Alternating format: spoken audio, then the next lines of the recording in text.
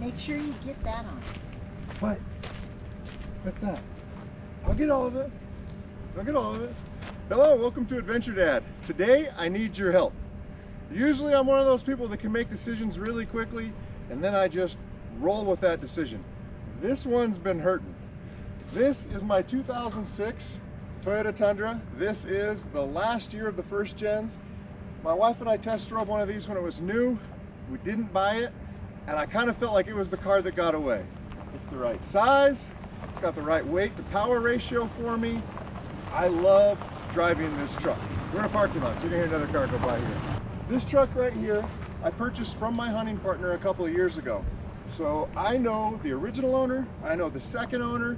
I waited like 5 years for him to finally be done with this truck. I bought it. When I got it, it had 195,000 miles, and the factory suspension was worn out. I built this suspension just for me. So it's custom tuned for my family of 5, a dog, all of our off-road gear. Like when I built this suspension, I had AccuTune custom build the shocks and the coilovers for me. We weighed all the tires, I put all the weight in it, had plates and water bottles and big water tanks in here, kind of replicate the weight of my family and all of our stuff. And I went to a race car shop and I had every tire individually weighed. You know, this, when we're fully loaded, this truck rides awesome. Love this truck. However, 2 years ago, we decided to go on a trip around the country, 33 states, almost 12,000 miles if I remember right.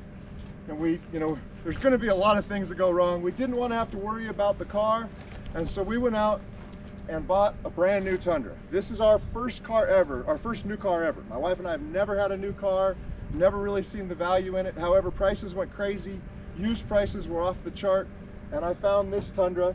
So this is a 2021. This is the last year of the second generation Tundra, and this Tundra we've built for towing. So I have airbags, rear sway bar, these awesome tow mirrors. These are boost tow mirrors, allow you to see back, like almost around the back of the trailer. And I need to decide which one to keep. It's now been over a year and a half where I've had 2 Tundras. I don't need 2 trucks, and I'm trying to decide. This truck is my favorite car ever to drive. It's great for off-road.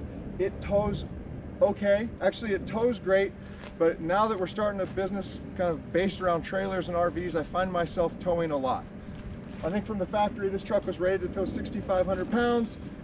This is almost 10,000, and the way that we have it set up now, it tows that no problem. From the factory, there are definitely some deficiencies with heavy towing in a Tundra. The biggest one is the tires. So I already had my airbags, I already had my rear sway bars. Factory said I could tow whatever. During our trip, we had an issue, and I ended up towing kind of a double trailer right at about 10,000 pounds. It was about 9,800 pounds. And when we first started driving, the truck was all over. So I went straight to a tire store and I bought a set of E-rated or E-range BFG tires. Solved my problems. I love towing with this truck. I'm relatively careful when I tow.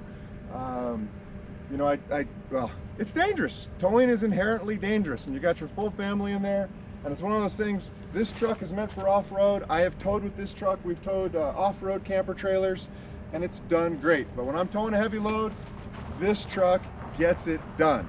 So I need to decide which one to keep. I'm gonna show you some of my favorite parts about each truck and some of the drawbacks. And in the comments below, please tell me what you'd take. Now I know that this truck right here has a cult following, but I have driven both of these trucks now. This truck is 20,000 miles, and I have about 25,000 on this truck right here. So I've driven them both, I know them both, they both do their own thing well. I need help deciding, because I don't need 2 Tundras. That's the bottom line. I'm running out of space at my house.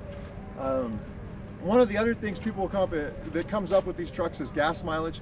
I did another video a while ago breaking down this Tundra here and all the mods we've made to it. And I said I got about 10 miles to the gallon. Well, that was my experience with a fully loaded off-road, a lot of 4-wheel drive. You know, it gets about 10 miles to the gallon when I have my full family in there, the dog, the cooler, the tools, and you know, we might be towing a small, like little tent pop-up trailer, like a really small off-road trailer. We're getting about 10 miles to the gallon. Recently, I had to go to McCall, which is up in the mountains above Boise. I had to go there twice in a weekend, and so what I did is I drove both trucks. This truck, I went to the same spot, same roads. This truck here was nearly 16 miles to the gallon on the odometer. In fact, these are a little bit bigger tires than factory, 15.2 here. So the old Tundra with 200,000 miles on it does get better mileage in my experience. So let me show you some of the advantages, disadvantages of each one. Okay, so here's my 2021 Tundra. This truck's set up for towing, tows great. It has these boost tow mirrors. These tow mirrors are awesome. There are not tow mirrors available for the first gen. Supposedly you can put an 01 to 06 Dodge 2500 mirror on with some modifications. I've heard mixed reviews on that. These tow mirrors now have 20,000 miles on them, and they are rock solid. So benefit number one to the second gen Tundra is tow mirrors. Benefit number two is the size of the cab. So we have, it's a family of 5. You know, I'm one of those people, I hate bucket seats. If I have a truck, if I can carry 6 people, why wouldn't I be able to carry 6 people? As it is now, when you take the other truck, my family can ride in that, but if grandma's with us, she has to drive her own car. We have to take 2 cars. Much easier just to put everybody into one car. That's the next benefit, is this truck has a bench seat. So super rare for these Tundras. Really hard to find, but let me show you the bench seat. So it's kind of a mess in here, but this truck has a bench seat, which I absolutely love. So there you are. There's the bench seat configuration. We can fit 6 people in here comfortably. Also with bench seats, in my experience, they have more storage than a giant console. So if I have the big console, I have a couple of cup holders, which is nice. But here I have storage. I can put binoculars in here, whatever. So I have a ton of storage that I don't get to a lot right here. We fold down the seat. I have my cup holders, and I do have quite a bit of storage in here. So to me, the bench seat is not a trade-off. Really, really like this part about the truck. You know, I don't need an automatic shifter right here. It doesn't make any sense to me. Just put it on the column. It's not like I touch it that often. Kind of old school that way. The other thing this truck has is a factory backup camera. So with towing trailers, you know, the hardest part for me is always lining up the ball and the hitch. I can add that to the other truck, but again, it's work. The other thing is this has an infotainment center. We don't really use it. It hooks up to Bluetooth and stuff, but you know, you can add a stereo to a truck. The other benefit of the 2021 Tundra is this back seat is huge. So for a while we had a Chevy Suburban and we had my 06 Tundra. The kids felt the seat in the 06 Tundra was larger than in the Chevy Suburban. And I think they were right. There's more room in the back seat of the first gen Tundra than there is in a Suburban. However, this is downright spacious. So this seat, the front seat is all the way back. I'm 6'1", I'm like 6'3" from the waist up, so I do have kind of short legs. I have size 15 shoes, so for me, or feet, I guess I have size 15 feet. But you look, so I'm size 15, I'm 6'1". There is a ton of room in the back seat of this truck. My kids prefer to ride back here. In fact, the 3 of them with the lab did, you know, 12,000 miles on that road trip. They loved it back here. Really, really comfortable back seat. One thing I don't like about this generation of Tundra is the under seat storage back here is almost non-existent. Now, some people cut out the factory carpeting and they're able to get a little storage, but almost no under seat storage. Kind of a drawback in my mind, but we solved that with our truck drawers. Oh, look, got chargers everywhere. One of the other things about this Tundra versus the 06, the 06 has better cup holders. So while the 06 has a console, this has a bench, but the 06 has cup holders that pull out from the dash. Really nice. This truck, it's weird that Toyota made a truck, I mean, what? This truck's years newer, 15 years newer than the other one. The cup holders are much better than the 06. Kind of a small complaint, but it does add up, right? You have more cup holders and better cup holders. They fit more sizes of containers. So that's one point the 06 wins, is cup holders. But as far as cabin and interior, the 21, the second gen, really, really a comfortable truck. Slight difference here, and once again, I can recreate this on the 06 if I decide to keep it. But this truck, the topper we chose, has wind doors.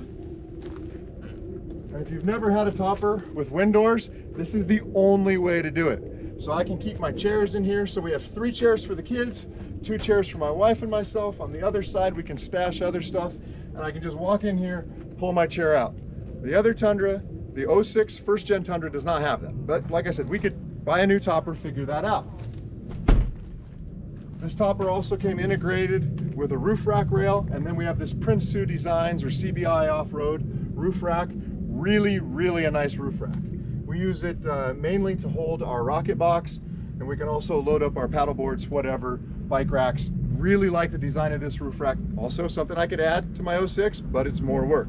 The drawback to this truck is the bed length.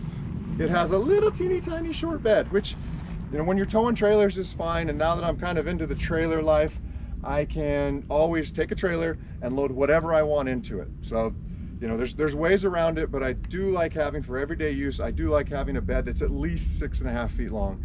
8-foot bed's nice sometimes, not all the time. Here's the bed of the 2021, the 2nd gen. You know, both the trucks have our truck drawers in them, but just wanted to show you, pretty small. You know, there's not a ton of room in here. You know, we did modify it so we can hold some gear up in the top of the rack here, and then you get to the drawer. So this is my always full drawer, and it has place stuff and tools and first aid kit, everything we'd ever need. Rarely, that stuff just stays with the truck all the time. This other drawer I leave open, and so my son and I are going on a bike ride or a bike race this weekend, so we have all of our bike tools. Our helmets will fit in here.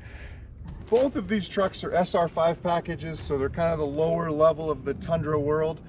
I'm a utility guy, just utility first all the time. So for me, there's no benefit in paying a lot more buying in the 2021 Tundra.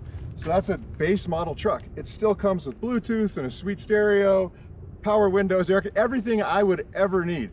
You know, I don't see the value in spending an extra $20,000 just to get leather seats and fancier wheels.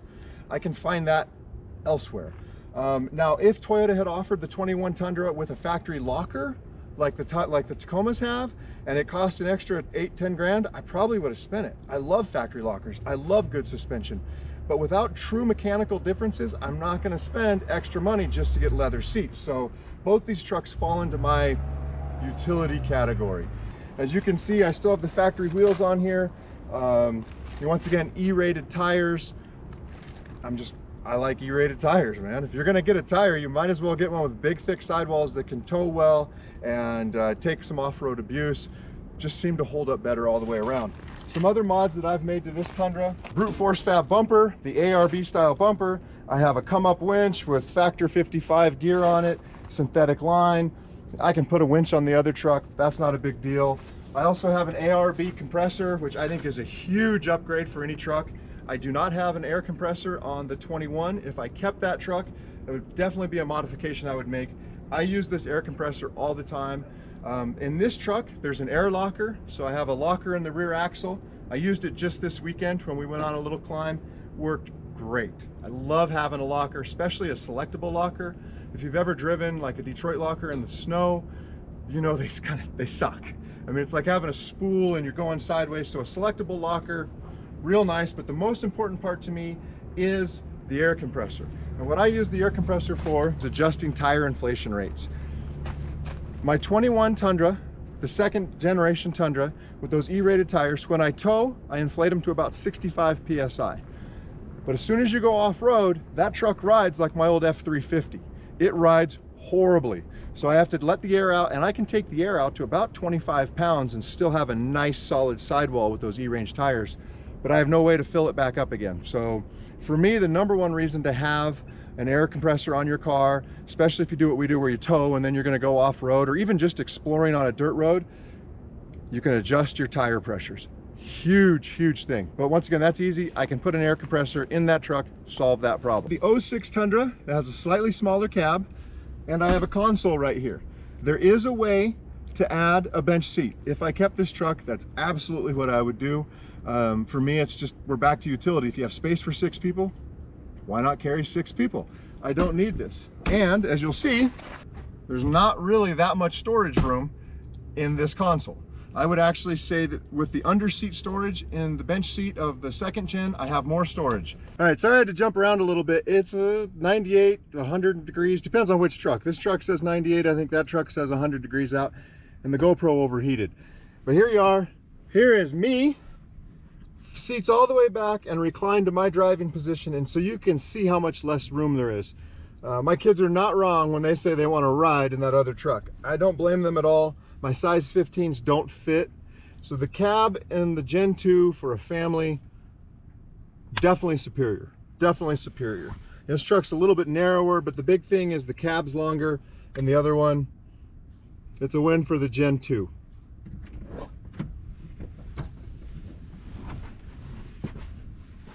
Once again, storage in these ones isn't great. In fact, there's almost no storage under the seat. There's a little pocket here, but I am able to keep all my winch and recovery gear under here. So on the other side, I have my factory jack, and then over here, I'm able to keep my winch, recovery gear, you know, the basics. Not a big strap, but I'm able to keep a thimble, a receiver thimble, and some Factor 55 gear, you know, so that can always ride in the front if I need it to. The other thing I did to my first gen was I took out the plastic that goes across the back here. This truck, I always want a truck without a topper, but then it's just so hard to keep all your tools and your gear and everything you need. But for a while I was running it with a rooftop tent and no topper. And so what I did is I took that plastic out and I put in this sheet of webbing here, and then I was able to strap in first aid kit, some basic tools, whatever we needed right here, and keep it in. So that was pretty nice. Somebody were going to buy this truck, they might be like, well, where's the plastic? And it's like, well, I'd rather have all this storage here. Here's the back of the Gen 1. Nice thing about the Gen 1 is it has that 6.5 foot bed. So again, I have a trailer. I don't always need a 6.5 foot bed, but it's nice. You can get more gear in here. You can sleep in here a lot easier. Topper does not have wind doors though, so everything that's stuffed in the front along here, I cannot get to unless I crawl my big old butt in there.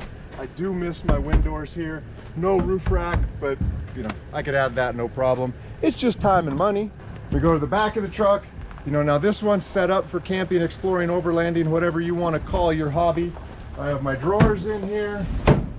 I have my high lift and a saw. And then over here on this side, we have traction mats, shovel, Pulaski, and an axe, I believe. So we have all of our recovery gear in here. Really nice. You know, one of the problems with these older Tundras, not just mine, I've seen it on some other ones, is the tailgate doesn't always open nice. So once every year, 6 months, I mean, I've got it figured out, but it's two-hand operation. You gotta push and open. Once every 6 months, I have to take this panel off right here, and I just grease up the mechanism. One of the other things, for a while I didn't like driving this truck. When I put the suspension on, I tried to keep it as low as possible. In fact, I think I could adjust this suspension up another 2 or 3 inches on the front. I tried to keep it as low as possible. I still had a lot of issues with the stability control, which Toyota only added, I believe, in this 06. When you get to the newer Tundra, I can actually turn it off. On this one, there's no way to turn it off unless you put it in 4-wheel drive. Going around corners, there's a lot of beeps. Sometimes the brakes engage. I have a video on it. I did a little fix. And all you do is when you're going up the mountain roads and it's starting to beep, turn the truck off, hit the button, some lights come on, but your VSC no longer comes on. Since I made that fix, I've really enjoyed driving this truck. It might be a little bit harder to sell this truck just the way that I've built it and not really focused on looks or fancy wheels. Might not, you know, there might not be as many buyers, where on the second gen, it's essentially a brand new truck that has been updated to tow, and it does that beautifully. In summary, if you told me I had to drive into the mountains, go camping, drive around town, take my kids to a bicycle practice, I'm gonna drive this truck 9 times out of 10. If you told me the family had to go to Montana today in a 12-hour drive, or I had to tow across town, I'm taking the Gen 2. So please help me out. Put some comments down below. Ask any questions. I have a lot of experience with these trucks. I love them both. I just can't decide. So let me know what you think. Also, please like and subscribe. It's been slow on the videos this summer. Who knew that being home trying to work with 3 kids at the house is hard, right? So the videos are a little slow, but we're gonna have some more coming out soon.